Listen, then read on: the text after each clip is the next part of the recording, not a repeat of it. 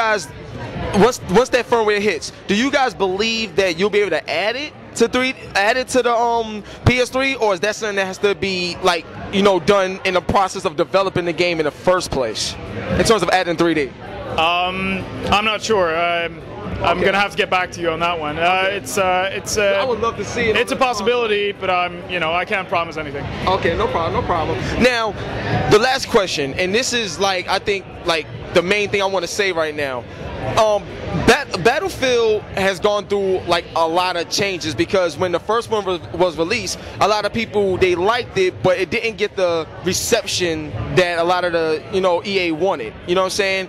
This one, you're really blowing people away. I just want to say personally, I want to congratulate you guys for changing Call of Duty's title, because they just announced that they're going to go in a more action adventure space instead of just strictly first-person shooters. And one of the reasons why, besides all the hacking that was going on with their game, was because of what people were saying about your title. You guys really set the bar, man, and I just want to congratulate you guys. And I also want to know, how does it feel to, even though Modern Warfare had all these sales, in terms of overall game quality, how does it feel to really surpass what Activision Infinity Ward put out? I mean, it feels great to do our own thing. I mean, we're really happy about this game and how it's been received by everybody, and especially the great reception it's been getting now when it's out. So it just feels good to see that it pays off the bets we've taken with this game, basically. That's what I'm talking about. So listen, that was my man Low. One love and God bless, and I'm gonna holler at y'all later. Bad Company 2. If you don't got that game yet, son, put the damn controller down. Stop playing Modern Warfare for a minute. You need to see what Bad Company 2 is about. And if you don't believe me, I'm gonna have my homegirl Cheryl co-sign on it right now. So Cheryl, come here. Oh, she ran away. All right, so I'm gonna have Kelly Kelly. What? Kelly, just say go buy Bad Company 2 now. Go buy Battlefield Bad Company 2 now. Yeah. And we out. Peace. You are watching a master at work. Yeah, it's the Hip Hop Gamer Show. RSS, that is. Now check us out. Welcome to the Hip Hop RSS. And yo, I gotta give a big shout out to Brooklyn. Shout out to Jay-Z, man. Finally, they made progress with breaking new ground. So we're gonna have our own basketball team, Brooklyn Nets. Now, even though they suck horribly, when they come to Brooklyn, I think they're going to be intimidated enough to realize that they're going to have to play some real ball. We don't want another New York Knicks team here. If the Brooklyn Nets is going to be representing Brooklyn, step your game up, baby. Because we're going to let you have it if you're garbage. No more 6-53 records. Alright, I'm telling you. But anyway, congratulations to Jay-Z bringing Brooklyn a stadium.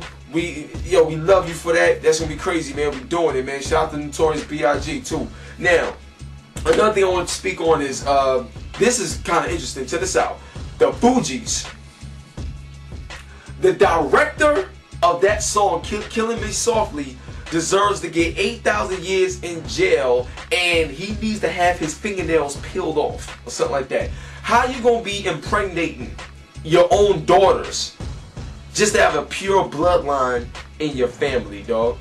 This dude was having sex with his daughters, calling his daughters his wives.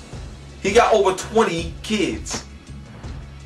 He don't deserve to be out in the street, in the public, nothing. Like he's supposed to be under the jail with water or something like that. Like, it's crazy. Like, I don't understand. You know what I mean? So that right there is some disturbing news, but I had to let you guys know, because things like that is not what hip hop is about.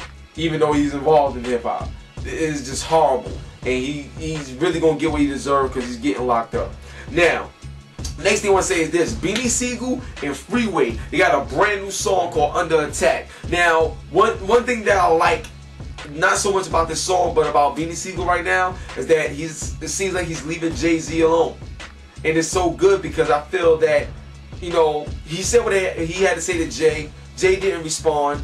And the fact that Jay didn't respond, I think that whole shit about I'm too big to respond, no, I don't think he's too big to respond, because he still understands hip-hop. And the only thing is that I believe that he really couldn't respond because the things that Beanie Sigel was saying was right.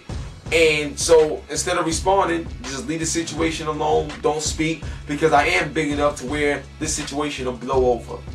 It blew over. Beanie Sigel obviously realizes that. The streets know what's real, and now he can move on. And this new song, Under Attack, is definitely moving on. This joint is fire. Make sure you check it out. Beanie Sigel and Freeway. I'm telling you, they getting it in with this one. Under Attack, baby. Now the next thing I want to say is this. Jim Jones, Jimmy Jones, baby, is actually looking forward to becoming a school teacher for music, like in one of the high schools out in Harlem. Let me tell you right now, I guarantee you that you will not hear that on the news. I guarantee you CNN is not going to pick this up or nothing. Now, if they say Jim Jones shot somebody at high school, CNN will be all over it. But I guarantee you, CNN, Fox, all these companies is not going to say not one word about Jim Jones being in the music industry, successful in the music industry, and bringing that same mentality to a classroom to help other kids that's inspired to be musicians as well. I guarantee you that they don't cover this. But you know what? They call me Hip Hop Gamer. I'm gonna cover it. I want to give a big shout out to Jim Jones and everybody out there that's listening. Yo, like, encourage that. You know what I'm saying?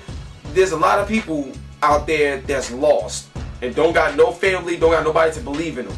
If Jim Jones, the people that a lot of people look up to Jim Jones, if he's gonna take that time to become a teacher for school, in school for music, imagine the kids that's gonna listen to him because of what he's done and the respect that they got. That's gonna help those kids out a lot. So a big shout out to Jim Jones for doing something major in the community and giving back that way, giving yourself back to us. That right there is crazy. So shout out to Jim Jones. Now, we're at the end of the show. I want to say one love. I want to say God bless. Make sure you join the website. And at the end of the day, seriously, I really thank you guys so much. Now, stay tuned because in a couple of weeks, your boy Hip Hop is going to PAX.